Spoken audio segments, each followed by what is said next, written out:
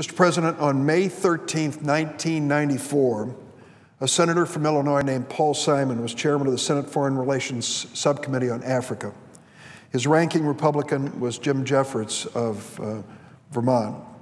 Jim Jeffords and Senator Paul Simon had been told that there was a looming genocide about to occur in Rwanda.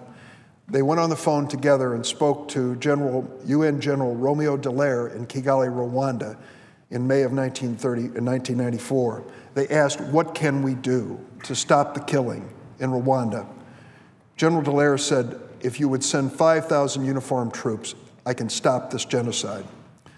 Senators Simon and Jefferson wrote the Clinton White House immediately at that time and asked for the administration to call on the United Nations to act. Their letter said in part, obviously there are risks involved, but we cannot continue to sit idly by while this tragedy continues to unfold. The senators received no reply from the White House. In less than 8 weeks, 800,000 Rwandans were massacred. Today, President William Clinton acknowledges he should have done more. We should have done more. What happened in Rwanda was a classic genocide. Mr. President, today what's happening in Syria may not meet the classic definition of a genocide, but it certainly meets every standard and every definition as the looming humanitarian crisis of our time. And the question before us in the United States is, what will we do? I think it has reached the point where we must act. And that's why I've joined with 3 of my colleagues, fellow Democrat Tim Kaine of Virginia, Republicans Lindsey Graham of South Carolina, and John McCain of Arizona. We've written to President Obama urging him to call together world leaders and to establish a humanitarian zone, a safe zone, a no-fly zone in Syria where modern medical treatment can be provided and displaced persons can escape. We think it should be done under the auspices, I do, of the United Nations, and that the United States could join other countries in providing a defensive security force. We need to turn to our NATO allies like Turkey. We need to reach out to Saudi Arabia, even Iran, and try to find an international consensus to spare the suffering and death which is occurring now for years in Syria.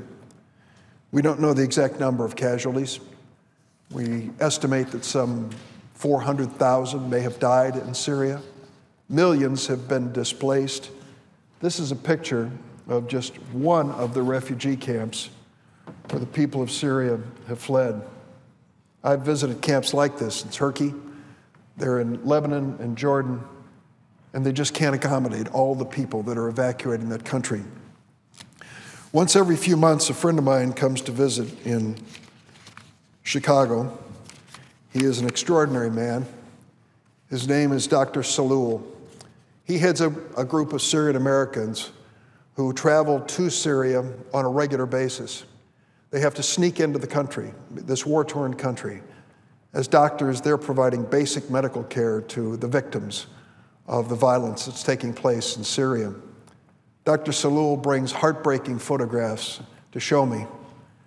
The last photographs were of children who had been victims of barrel bombs, which Bashar Assad, the leader in Syria, drops on his own people.